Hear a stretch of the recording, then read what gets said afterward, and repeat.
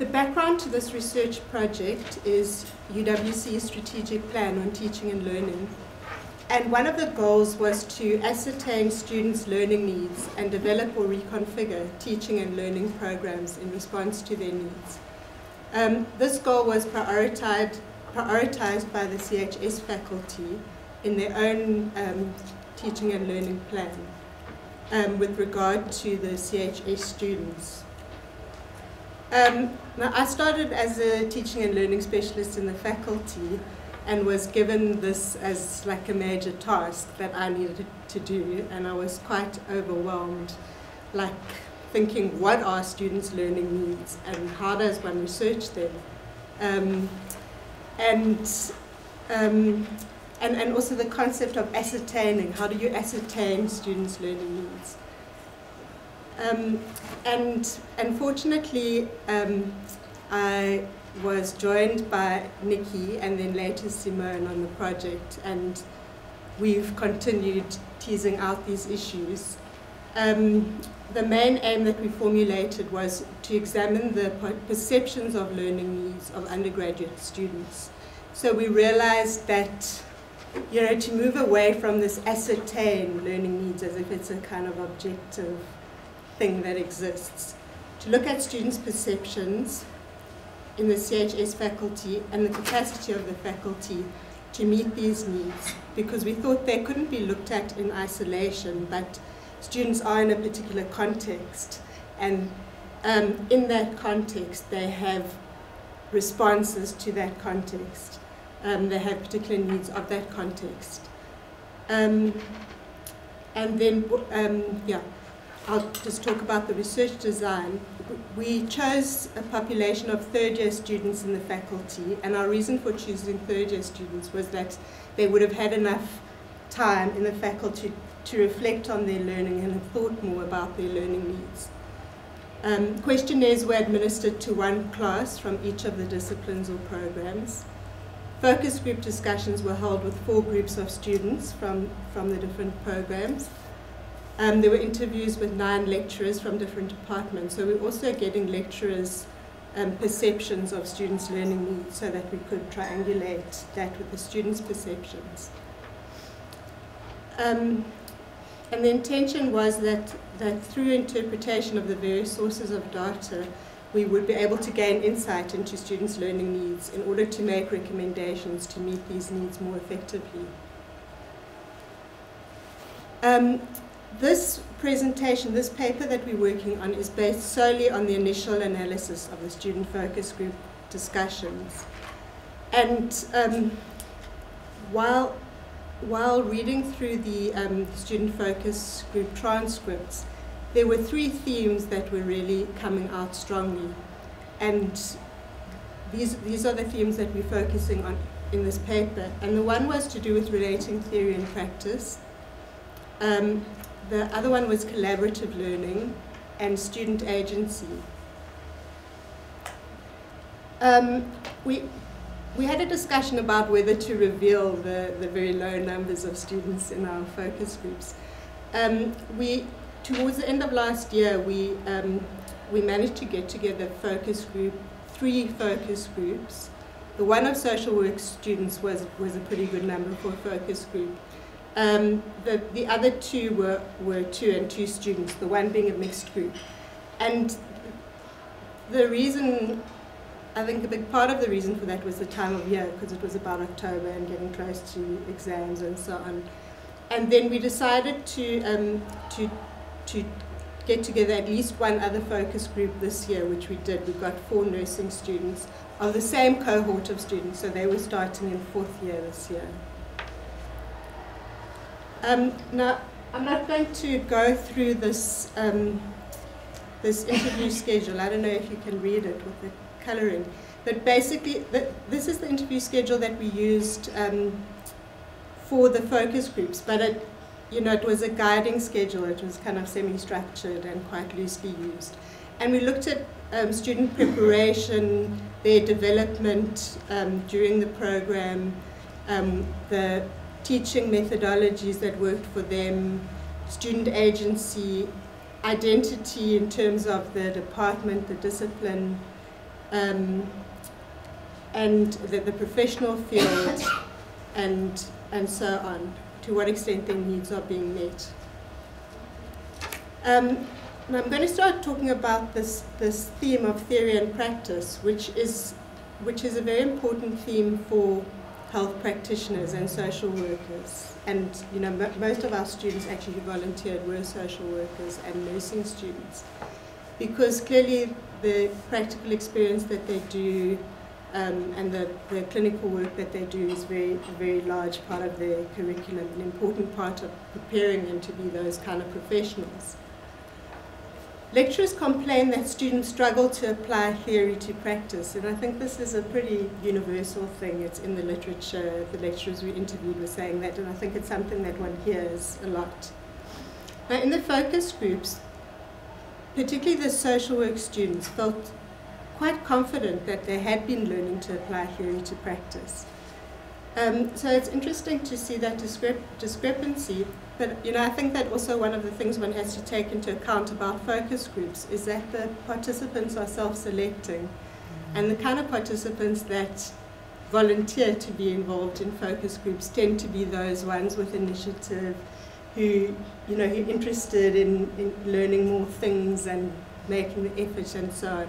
So it tends to be maybe those better students or those more proactive students. Naomi, a nursing student, said, "Now I've grown to the point that when I study, I make connections. The aspect of memorizing is still there, but instead of just cramming things in, I'm able to really make connections of what I'm studying and real life.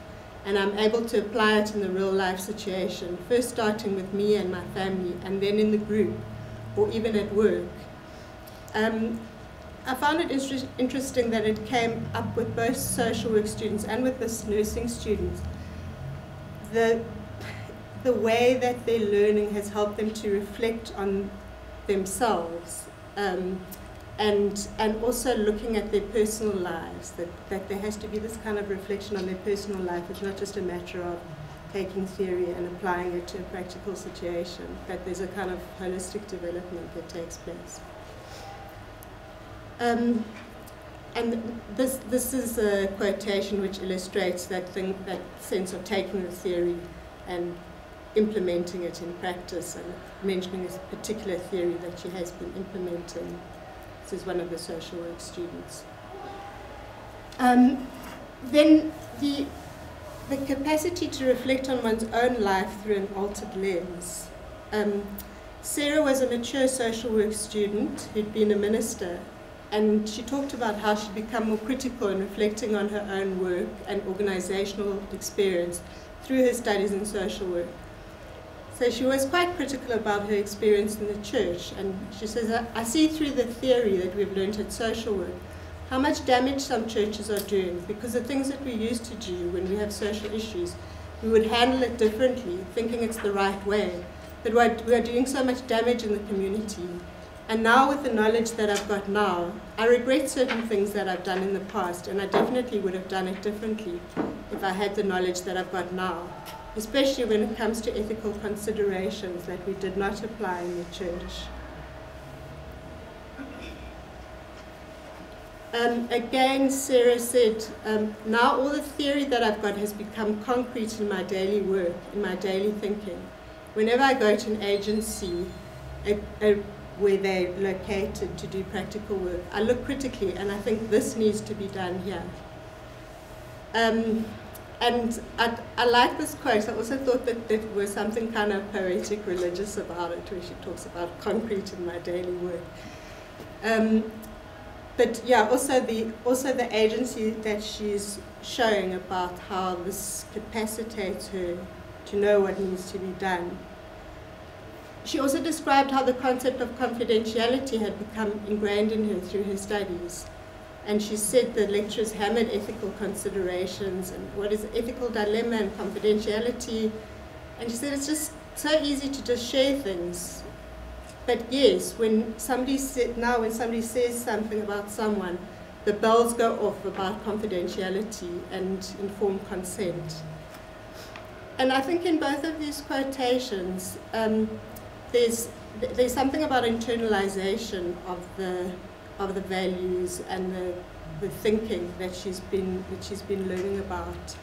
I didn't mention that we aren't using a lot of theory at the moment in this presentation, but I think that there is a lot of theory that can be woven into this. So, you know, the concept of internalization is something that we would like to explore more here.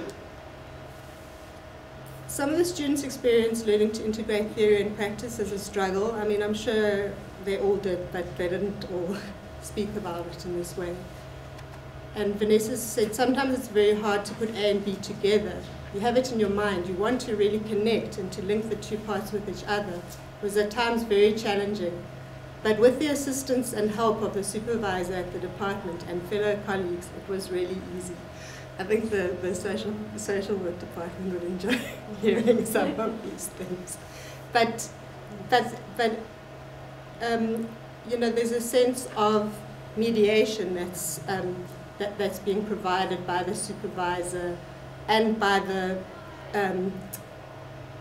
colleagues and by the other students, and the kind of structures that have been set up, or the culture that's being set up, that there is that support for the integration of theory and practice.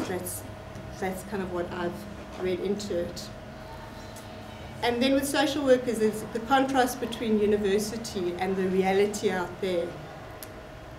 I think this is a very common thing, that social workers get depressed doing things that in the right way, but they're being taught that it's right, but because of the load of social problems and issues that are out there, they can't actually do that. They can't actually use that kind of textbook approach or whatever it is. And she gave an example where they're trying to use a process note to write down what takes place in a session. But in the organization where she was placed, she said they're so piled up with work that they can't actually even use that. Then looking at issues of support for students when they go into a clinical environment. Some students use the word sink or swim about how they entered into a clinical environment. And one of the students said we were thrown in the deep end, which could be a good thing or it could be a bad thing. I'm interested that she didn't just say it was a bad thing. She realized that there was something necessary about being thrown into that environment, possibly. We were just allocated to a hospital, and then we had to go there and we had to use a theory that you learned in first and second year. So now you're in third year. Now you have to put all of that into practice. So the first few weeks we were all like dumbfounded. How are we going to apply our theory to practice now? And I'm not sure what the continuation of that story was. And then these were physiotherapists. They spoke about how their clinicians before were postgraduate students and they were doing less demanding work in the hospitals, not treating the patients. But this year our clinicians are physios who aren't exposed to the university and so on. So I asked the clinician, how do you put the oxygen mask on a patient? Because I'm afraid I'm going to do it the wrong way. And then she laughed at me and looked at me like, how do you not know that? And she said, so I would know how to do it, but sometimes you just need that extra show how first things.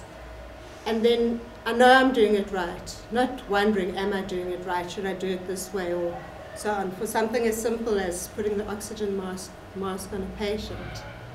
So, there's also another quotation from a social work student who said, you have to go and implement a certain methodology, say about self-esteem, but you've never been taught how to do the activity. You've been taught theory. That at some point students are going to have to be put in situations that they don't know how to deal with it because they haven't done it before. But there needs to be careful mediation of that, and to what extent are we getting that right. Okay, then I'm just trying to sort of think how to juggle this in terms of time. But basically the School of Nursing has adopted a case-based approach to all of their undergraduate teaching. And the case studies are designed to help learners analyze data and identify problems and determine options for solving problems. That's kind of theory about a case-based approach. And so, you know, typically in all aspects of their kind of theory classes, they are given cases with trigger questions, and so these are just questions they need to address, and they're divided into groups and allocate the questions between them. And then the idea is that they research the questions, and then the group does a joint presentation in class. And you have mixed views about group work. Obviously, group work is a very controversial thing. I'm sure all of you have experienced that in your teaching. So some of them talk about the benefits of group work in that you might have missed something, so you'll pick it up from your colleague, or you might have made a mistake, and your colleague will correct you. They all saw it as a challenge, and the group dynamics were difficult, and so on. And then the one student said, in terms of he can go and ask his friends or classmates whenever he has a question, rather than having to go to the lecturer's office and taking time going there, and maybe I won't find the lecturer there. Yes. We wanted to look into whether it's some kind of flexible learning, in a sense of having a network of people that you're working with, not, you know, freeing you up, in a sense, to that kind of informal contact and learning. Okay, and then there's the issue of lazy people and lazy students, which is obviously problematic for students. A very negative view, you say. Okay, I won't read it, but you can just read it quickly. And because Google is such a wide place, I like that. And you need someone who's got authority and expertise. And then the student gave a number of points about students have unequal access to computers and the internet, they live in widely dispersed areas, they don't have resources, they don't have cars, and then there's conflict caused, particularly about how much work the various group members contribute, and the students' attitudes.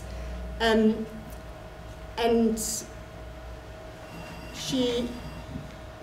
she was very disappointed because she thought group work was really important for because of learning how to work with students from diverse backgrounds. So it's not like when you go to hospital, you'll always be with your friends that you work well with. So it's like it should be a really positive thing, but we, the students, are making it really hard for each other to actually make that work, and it's quite a big challenge. She said that the lecturers tried to encourage students to work together, but there's only so much that they can do. At the end of the day, it's up to students whether we really want to make that work or not. The lecturer can only do so much. I think that I've got like a section on agency and then some concluding comments and questions, but I'm happy to, we've covered most of it, so I'm happy to kind of endure. It's the conclusion. Okay.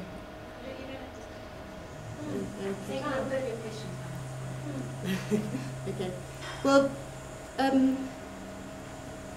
I just wanted to say a bit more about students' agency, because it's, it threads through a lot of this. And the same student, you can stand there the whole day and learn nothing, or you can go out and do something in a 12-hour shift.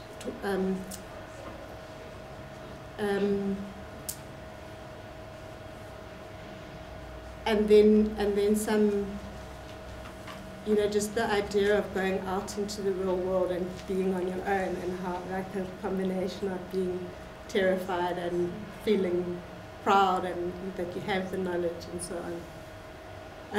And also these comments about like feeling really good, having a student who didn't choose dietetics, but having been through the dietetics program, he feels really good about it, and he feels really good about becoming a dietitian and advising people to eat healthy and stay healthy. Okay, then, you know, just coming back to the ascertaining students' learning needs, I've just been thinking about, and it would be great if we could have a bit of discussion about, you know, where do we go from here? We have the questionnaire data, which is very substantial, a lot of data. We have this data. We have the lecturers' data, and we're still not. We're not going to get like a clear thing of what are students' learning needs, and but I think that the most that this research can do, in a sense, is to be used to facilitate a lot of discussion, and departments, helping it to inform the faculty and departments to see what they can learn from this. Yeah, I also just thought that there needs more research about, also from doing focus groups, you don't get to explore one thing, one concept a lot, because you're covering all these things. So it would be interesting to get more information about, for instance, the case-based methodology and how is it being used. Is it being used for conceptual development and developing clinical reasoning, or is it just students sharing information? Is it just being used for students to share information with each other, or to cover the content of the course? Yeah, and then the issue of student agency. It was just an idea that I had while I was doing this. I mean, we can't change students' sense of agency about learning. We can do a certain extent to make them more motivated and so on. But I was just wondering if this kind of thing could be taken up through a student body, or working with students and lecturers to get students aware and excited themselves more about the need to take more responsibility and take more responsibility for their own learning. Yeah. Thank you very much. We have about 5 minutes for questions, comments. Anyone? Well, Sharon, you probably pick up on what Arona just ended up with, the transition to higher education document, which explains exactly that. We don't have a supermarket consumerism approach to education when we come to higher education, to university, and that we really need to be working through this across all departments, that is the approach that everyone expects, that it's taken for granted, that they encounter this uniformly wherever they go for lectures, that it depends on them. Yeah. My comment question was about group work, and I was going to say that somebody said to me, because I've tried working with groups and it's been horrible. I was going to say that somebody said to me that they'd worked with groups, and that this is just the second book in the job. And the groups, his groups are successful because he works with them from first year. It's the same group from first year, second year, third year, and fourth year. So I'm just wondering what social work, I mean, the sort of listening groups, whether they are, because I was interested in that. I thought, well, my groups don't work because it's only 1 year, they're there and they're not invested in each other in the same way. Maybe I should have that straight back. I mean, can you read this book? Yeah.